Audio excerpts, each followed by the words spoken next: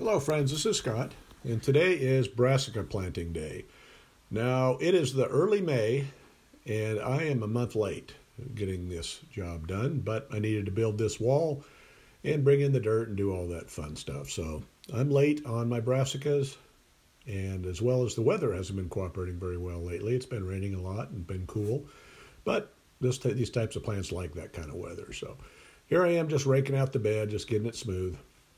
And I'm enjoying that it's a little bit higher now. I don't have to stoop down so low to plant plants into this bed. So it should be a good experience for me today out here in the garden.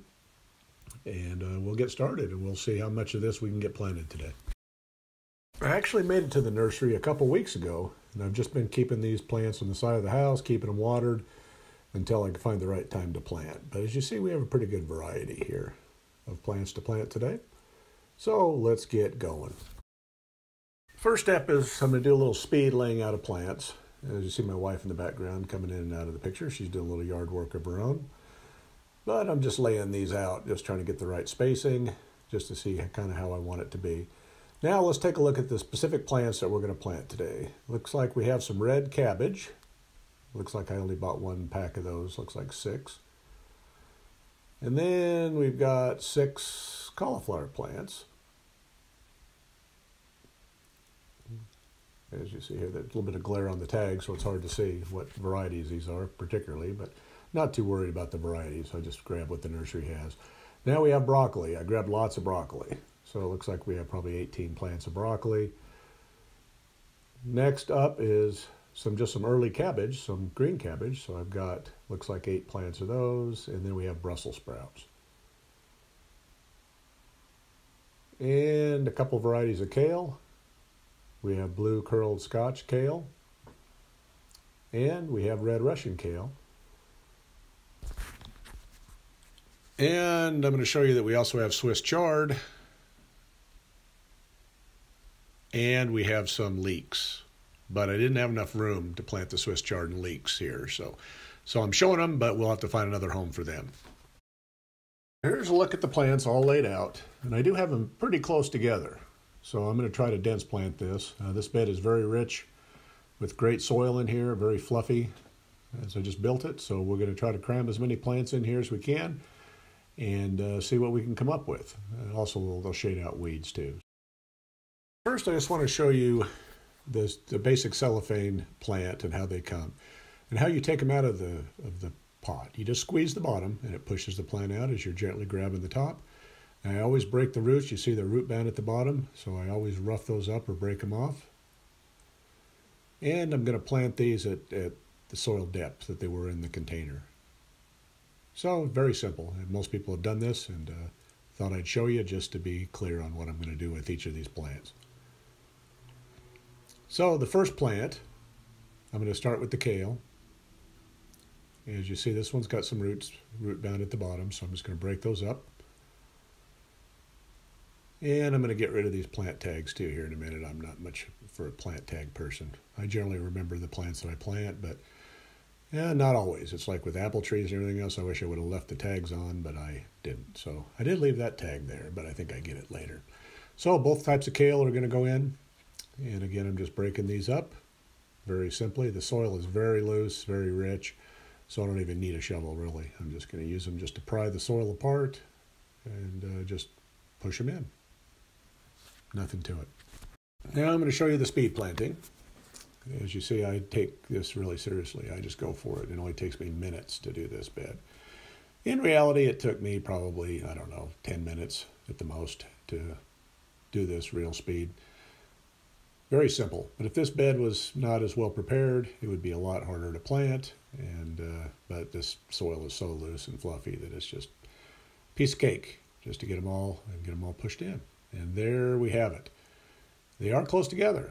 So when these grow, they're going to be shading out all the weed activity, hopefully.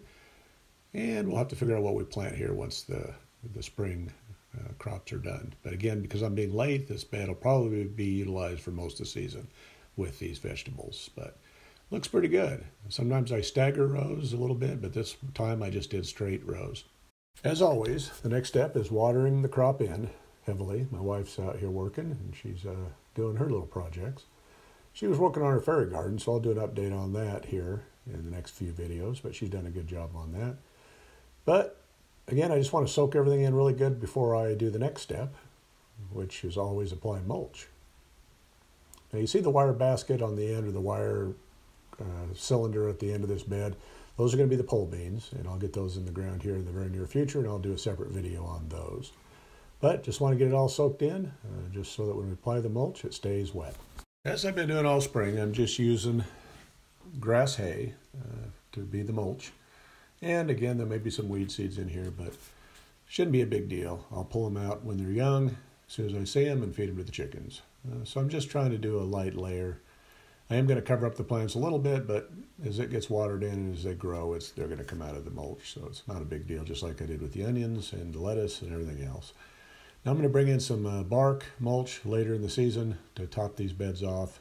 But right now I just want to get just a little bit of grass hay in here, just so that we can make sure that the moisture stays consistent. And I haven't turned the sprinklers on, so with our drought situation, I want to try to conserve as much water for as long as possible. It only takes a couple flakes of hay to do this entire bed, so it's not a lot of material. I originally got 2 bales, and I've used those 2 bales. I still have probably half a bale left, if not 3/4 of a bale, that I got this spring when I started planting other crops. But just finishing off the final little bit here. I'll go back through and make sure that I haven't covered up the plants too much. Just make sure that they can still get some light. But they're going to grow very tall here, so it's not going to be a big deal. This mulch will stay down on the bottom of the bed once it's watered in. As always, the final step is to wet the mulch in. Soak it in good so that it doesn't wick water away from the moist soil beneath, and so that it just holds the moisture that we've already soaked into the bed. Again, Utah is facing an unprecedented drought, and we need to make sure that we do our best to conserve as much water as possible, so I will continue to be providing mulch. Here's a look at the mulched in bed. And it doesn't look too pretty with the mulch just laying all over everything, but it'll all water in, and the plants will grow through it, and it'll just make a nice barrier that'll suppress weeds and keep the moisture where the plants need it. So all in all, pretty easy project to do today, and it didn't take very long, but that's what I decided to do with this bed. That's all it takes to plant brassicas in a new bed. I hope you guys enjoyed this video, and please hit the like, subscribe, and comment, as I'd love to hear from you. Thanks for all your support, and the channel's growing, and I appreciate it. Thank you. Stay tuned for a lot of update videos on how the progress has gone on the spring planted vegetables.